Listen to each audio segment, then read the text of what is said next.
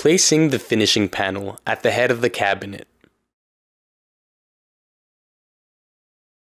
On the finishing panel, insert the anchor pins in the holes intended for this purpose.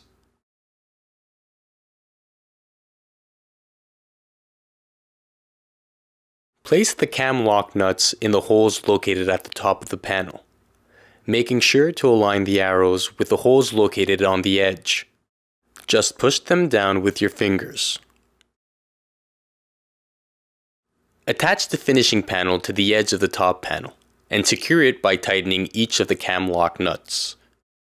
Depending on the height of your ceiling, you might have to use a short handle screwdriver. If you have difficulty introducing one of the anchor pins, make sure the arrow on the cam lock nut points towards the hole on the edge.